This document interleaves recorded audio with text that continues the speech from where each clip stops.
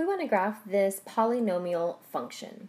So we'll begin by determining the zeros of this function. So it's worth noting that this particular function is already in factored form. So I'm going to go ahead and underline the factors. We have x here as a factor because it is multiplied by x plus 3, the quantity squared. So x plus 3 is our second factor, and then we have an x plus 1 as well as an x minus 2. So these are going to be our factors, and the factor theorem basically is telling us that if we have the zeros, then we can figure out the factors. Well, the reverse is also true. If we have the factors, then we also know the zeros. So looking at my very first factor here of just x, setting that equal to 0, we can see that x equals 0 is one of the zeros. My next factor here of x plus 3 will yield a 0 of negative 3. Third factor of x plus 1 will give a 0 of negative 1, and then this last factor of x minus 2 will give us a 0 of positive 2. Now, when we think about the degree, though, the degree of the entire polynomial, then we want to pretend as if we were going to expand the entire polynomial. We don't want to actually do that, but if we did expand it, we would take a look at all these powers. We have x to the first power, and then x plus 3 squared, that would yield an x squared, and then we have an x to the first here, as well as an x to the first here. So taking a look at all of those exponents, if you were to expand them, you would see we would have a degree of 5. So the degree of this polynomial is going to be degree 5, which means, fundamental theorem of algebra states, we should have 5 zeros. And you'll notice right here, we only have 4. So we need a 5th zero, and that means we must have a multiplicity in this case. So you'll notice again that the second factor here, the x plus 3, had that quantity squared, and that meant that we have a multiplicity. So this 0 of negative 3 has a multiplicity of 2.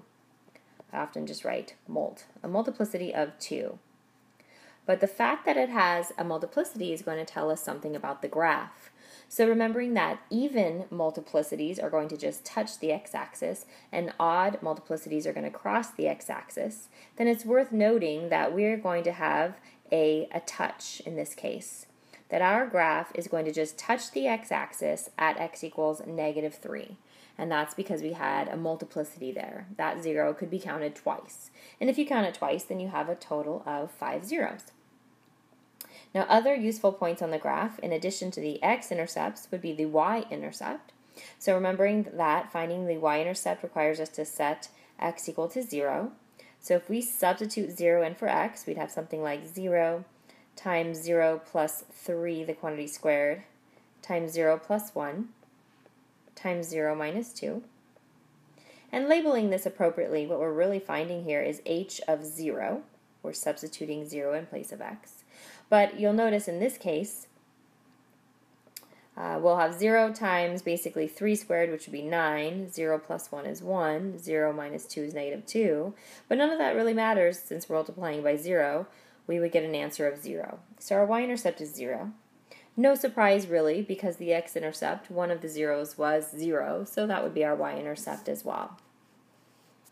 Alright, and then last thing before we actually go to a graph is to think about the end behavior of this polynomial. So we've already said that it's a degree of 5. So odd degrees tell us that the ends of the graph are going to point in opposite directions. But then we also want to take a look at the leading coefficient. And since this is in factored form, we need to take a look at basically all of the coefficients of x. So you'll notice we do have a 1 out in front here, but we also have a 1 in front of my x within this factor, another 1 in front of this x, and another 1 in front of that last x. So we really want to analyze all of those coefficients and imagine that, yes, if you did multiply that out, we would still have a leading coefficient of positive 1. So that tells us for the end behavior that the ends are going to point in opposite directions, but no matter what happens inside this curve, it's going to eventually rise.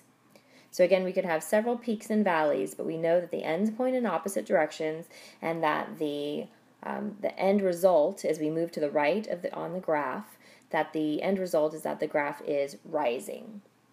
So now let's put all of this information together and form our graph. So you'll notice when we computed all of the zeros, we had 5 zeros altogether. One of them had a multiplicity, but they were all real zeros. So that means we are actually going to see all of those zeros as x-intercepts on our graph. So we had an x-intercept of 0. We have another one of -3, -1, and +2.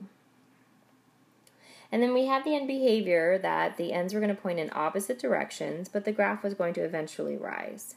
So sometimes I'll just sketch in the end behavior like this, and then I'll smooth it out and erase and adjust if necessary.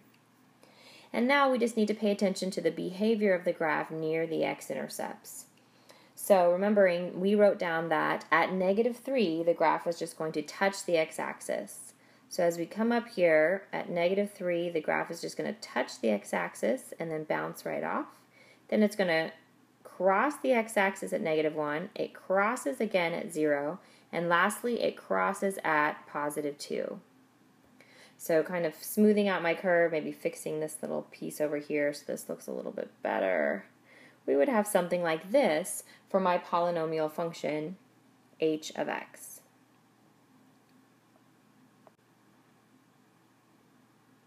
Now, remember, you could always take the curve and input it in your graphing calculator and check the graph that your calculator creates against our graph here. And there may be a couple of discrepancies, so let's just talk about some things that we don't know right now. Common questions would be maybe right here, how low should this minimum be, or how low should this minimum be here on the left? And we really don't know that. We could go ahead and make a table and say we could plot x equals +1, or maybe over here x equals -2. We could make a table and find out the corresponding y values, and that would give us a better idea of exactly how low the graph goes at those points. Or, with a little bit of calculus knowledge, you will be able to use a concept called a derivative to help you figure out these minimums.